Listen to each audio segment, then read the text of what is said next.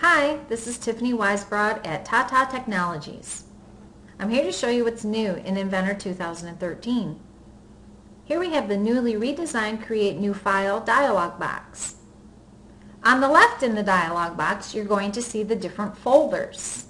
English, Metric, and then Templates would be the old default tab that you saw in prior releases.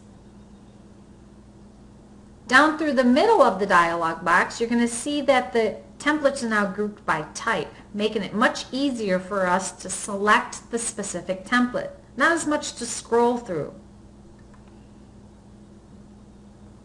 Once you select a template, you're going to get a thumbnail preview image to the top right. It's also going to list the file name, the display name, as well as the units of that file. It also gives you a generic example image down below.